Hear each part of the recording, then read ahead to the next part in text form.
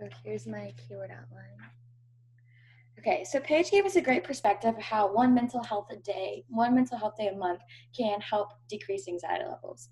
But what are some other ways that Texas A&M can help do that? So I'm here to talk to you about how Texas A&M implementing free exercise programs at the REC, along with free education programs at the REC, can help decrease anxiety at Texas A&M for all students.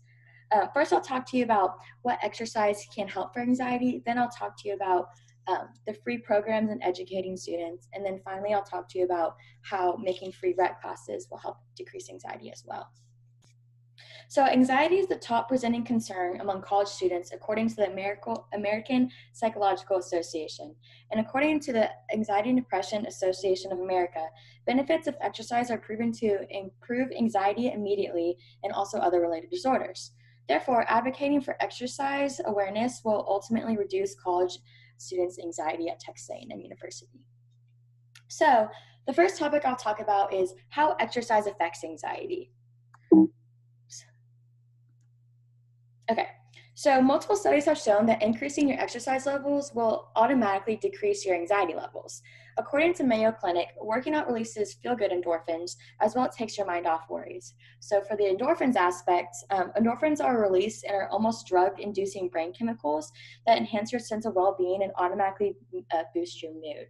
Now, on the opposite side of that, and this is all while you're working out, this is what happens. It also gives you a brain break. So when you're working out, when you're running, a lot of times you're not thinking about your anxious thoughts. You're running, focusing on that, or you're working out and you're focusing on lifting weights. So it's a chemical release when you're working out, but it's also a brain break from thinking about everything that's going on in your life. Also, like shown in our visual aid, a study by Science Daily proved that regular or daily exercise reduces patient anxiety by 20%.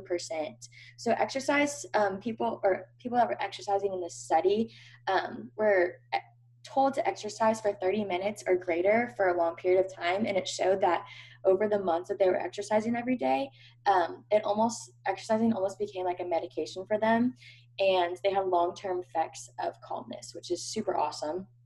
And then lastly, as shown in this graph on the right, a study by Dr. Blumenthal talked about how exercise reduces anxiety and depression and why it's almost more effective than medication, as you can see in this graph below. He stated that there aren't only chemical benefits of exercise, like with medication, there's only chemical benefits, but with working out, there's chemical and mental benefits. So he's talked about how the sense of personal mastery and positive self-regard help play a heavy role in this. So for example, when you work out and you feel good about yourself, it is another way that could decrease your anxiety, where in contrast with medication, it's just chemical, it's not mental kind of situation. So many students are also unaware of the positive impacts of exercising on anxiety levels, and education with REC programs could help this. So a study by ADAA showed that many people struggle with anxiety, but only 36.9% of these people seek treatment due to the fact that they don't have help, or they have lack of education of where to go for help. So if the REC offered classes about learning about anxiety and how to cope with it with exercising, it would be a lot easier for people to realize that when they have symptoms of anxiety and how to deal with these symptoms. The REC programs would influence kids to want to learn more about anxiety and make them aware of what exercises can help, whether it's yoga, meditation, or cardio, or all those kind of things. And having more REC programs about anxiety normalizes asking for help. So the more people know about the programs, the more people talk about it, and then the more people feel comfortable about asking for help. So now that I've talked about REC programs, I'm going to talk about REC classes. So as you can see on the screen, there's very little free classes and little options to choose from those that are free, and there's no free Zoom classes.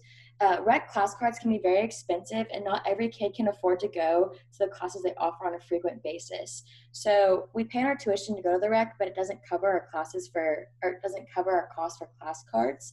So I'm proposing that they reduce the cost of class cards, or they make more free classes for people to attend. If more free classes are given, it's just one other way that A&M can help fight against anxiety. And if people are exercising more and I feel like if I were to see that there's a free class, it's more likely that I would go than if I had to pay for it. So to summarize, first I talked about how much of an impact that exercise can have on reduction of anxiety levels. Then I talked about how the benefits of educating students with free programs and then the free classes can help reduce anxiety as a whole at Texas A&M University. Overall, anxiety is a huge issue in college, and I think if Texas A&M implemented these exercise policies, they would see a huge difference in the issues at hand.